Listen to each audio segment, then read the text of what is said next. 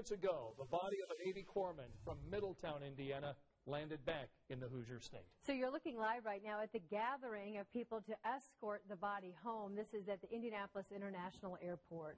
30-year-old Ryan Lowry was killed in a military plane crash earlier this month, along with 15 other service members. The community will be lining the streets over the next hour as his procession travels from Indianapolis through his hometown of Middletown on his way to the funeral home in Newcastle. Now, we've got news crews spread out all along the route, and we'll be sure to post pictures of them showing support on our Facebook page tonight, and we'll have live coverage tonight at 11 on the Night Beat.